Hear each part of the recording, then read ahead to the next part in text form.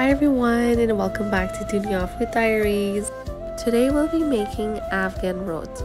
Rout is a traditional Afghan sweetbread flavored with cardamom and topped with Nigella and sesame seeds. But in today's recipe we'll be adding a savory twist to it. Now let's start. Bismillah. Add your eggs to a bowl and whisk them really well.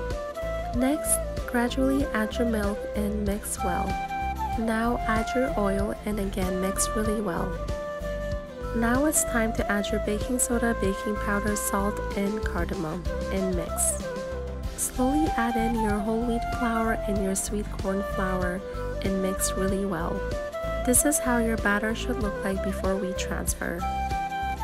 Transfer your mixture to a baking sheet and using your hands flatten it out. This is how your mixture should look like on the baking sheet.